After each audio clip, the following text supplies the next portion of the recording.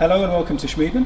My name's Andrew. I've been the project manager of our EVO2 restoration build here. As you saw in the previous video, the reveal, Christos seeing the car for the first time after many years. Thanks very much to all of our supporters and subscribers for the great comments and your support during the build. It's great to see how many people are following, and I appreciate what we've been doing with this car. Yeah, a very special car. We're very proud to have been a part of its history. And today, basically, I just want to take you around the car and show you some of the interesting parts that Christos and we have added. If we start in the cabin, it's a good place to start, I guess. Basically, it's a right-hand drive, which is unusual for this specific model. Normally they're left-hand drive only. BMW made them originally as a race car and really only intended to have it as a left-hand drive car. This one's been specially converted for Christos upon purchase from new. So this is a one-owner car, and Christos needed a right-hand drive. He lives in England, so it makes more sense, the safety aspect of it as well, to have it converted, which he had done in Huddersfield in '88 when the car was purchased from new. And yeah, it's been in his possession for that period of time. What we have here is pretty much original, as you can see around you. The cabin is as it was, there's no changes there. Roof lining, everything as is, was intact. Luckily we didn't have to sort of supply anything there. But what we did make changes to basically was the gear shift setup, which is supplied by Auto Solutions from the US. It's an amazing, I guess you can't really see, but what I can tell you is that it's precise, which is the whole point. The setup is basically the shifter assembly is screwed to the gearbox. There's nothing connecting it to the car.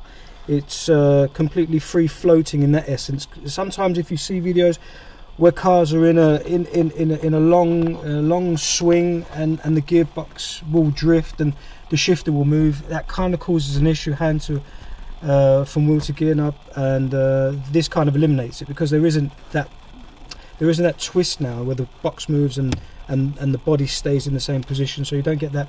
If it does move, then it moves just on a perpendicular. It won't swing away from him or towards him, so he'll always have that contact. He knows where it is all the time, and like I say, it's an amazing feel to it. So I can only imagine how much of a joy it's going to be to drive when it is driven in anger. That will be fun. Steering. The steering itself, originally on that side, steering wheel for the M3, I think is about a 3.5. I think it's a 3.5. Because it was converted to right-hand drive, obviously there wasn't an M3 rack for the right-hand side, so they had to opt for a regular standard, I would guess a 325 unit, whatever it was. I don't think the rack is any different in ratio, which is a 4.2 or 4.1. So 4.5 all the way from one side to the other. It's long. This is a Z3 1.8 or 1.9 rack, and the ratio on this one is only, well, it's 2.7. 2.7 lock to lock. So that gives obviously a great deal more responsiveness in the swing, and also just generally a much more alive feel behind the wheel. Some people opt for the purple rack, the E46 unit, both of which we supply, not plug-in, just saying. We supply both of them, used and new, so you can contact us for that if you wish. Christos opted for a classic, let's call it retro, head unit. This was one that he had initially in the car, I think before the burglary, and he managed to source the same unit again and join that with the 6 CD changer in the boot that I'm going to show you in a bit. So he's, you know, over the moon about having this piece. For him, it's more sentimental value than anything else. I mean, you know, cassette, but it's not about what it can, it's about what it is. And not everyone gets it, and that we understand, but at the end of the day, it is a joy to see, and the fact that it maintains the originality of that, you know, period which is important for us all as well.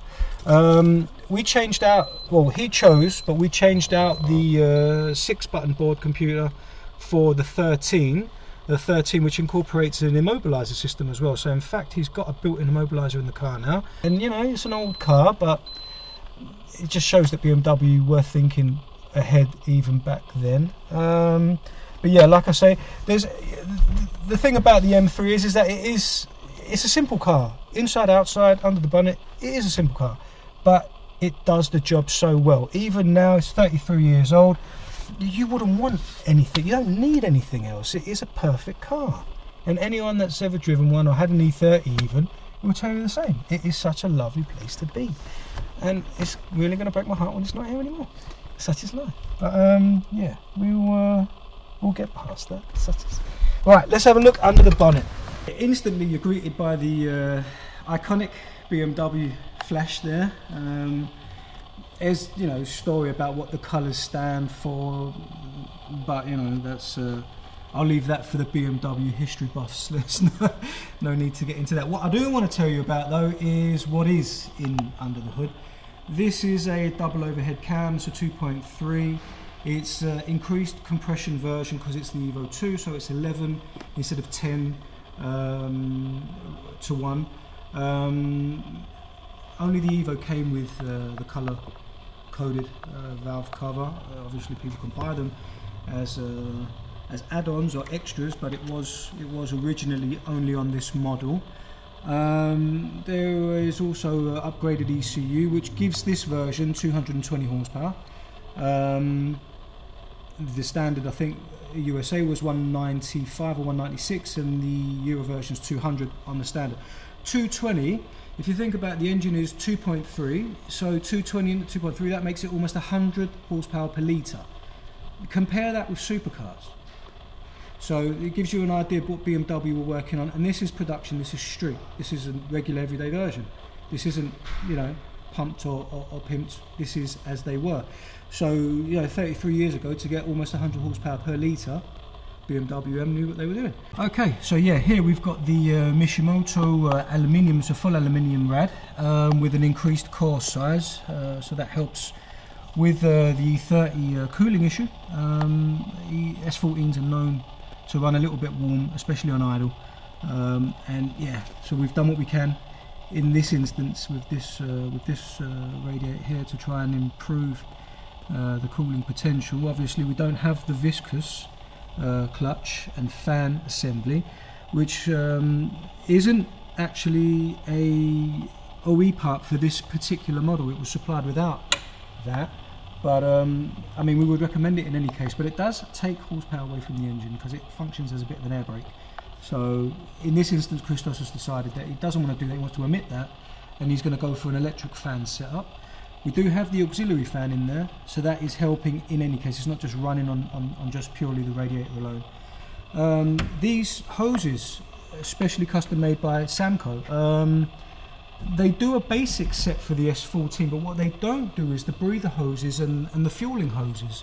And what we did was we actually managed to get hold of the OE set, send them to Samco. They designed mandrels specifically for these hoses. So this is a one-off set. They don't make them. These were made specifically just for this car. That goes to show how unique this car is. The pista resistance, I would say, is this. This is it's an OE plenum design, but the design itself is made of carbon fibre. The unit itself is basically just I think not even a quarter of the weight of the original one. This is about, I don't know, 1.5 kilos. Yeah. The original one I think is about 7 or 8 kilos. I'm not even sure exactly. But the reason that we went for this one was is twofold basically. The weight puts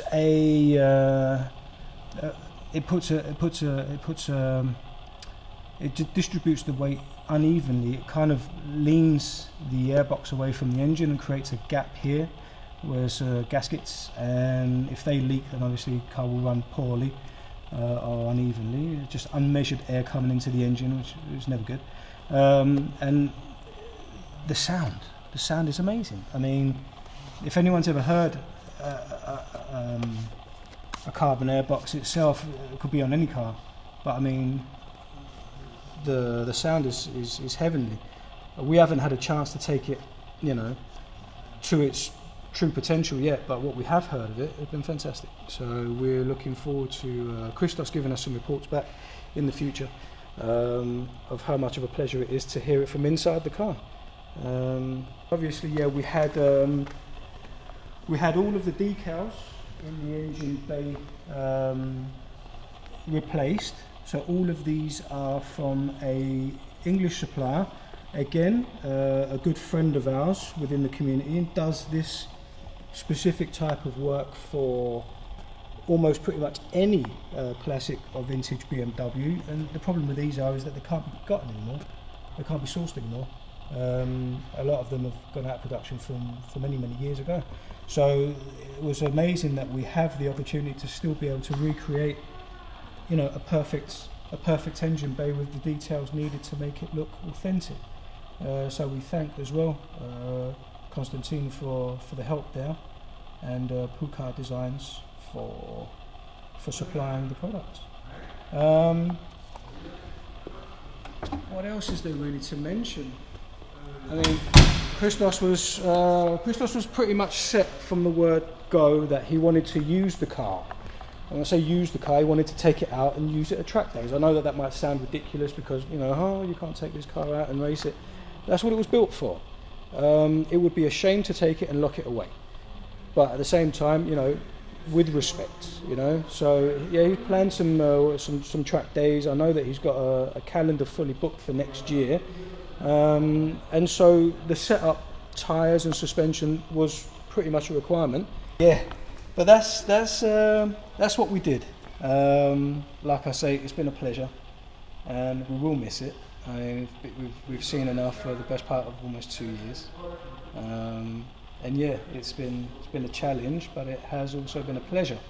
And I don't think there's many that can say that they've had the opportunity to work on such a car, and at the same time produce such a result. I mean, it's not everything that's available anymore, and for those that have this car know that it's not easy, and I think you can only really perform such a task if you have a really good network. I mean, all of our suppliers have been amazing. Our painter was great, our body man was great, the mechanics have been excellent, and you know, obviously Christos, without his help, I don't think it would ever be finished. There were some parts that we couldn't have done without his help. So I can only thank all of those involved, and like I say, it's been a pleasure. Yeah, I would say I look forward to doing the next one, but I think there'll only ever be one EVO2 that. Yeah. Anyway, thanks for watching. Hope it's been as much fun for you as it was for us. But yeah, we'll catch you on the next video. Again, thanks a lot for all of your kind comments, and I look forward to seeing you again.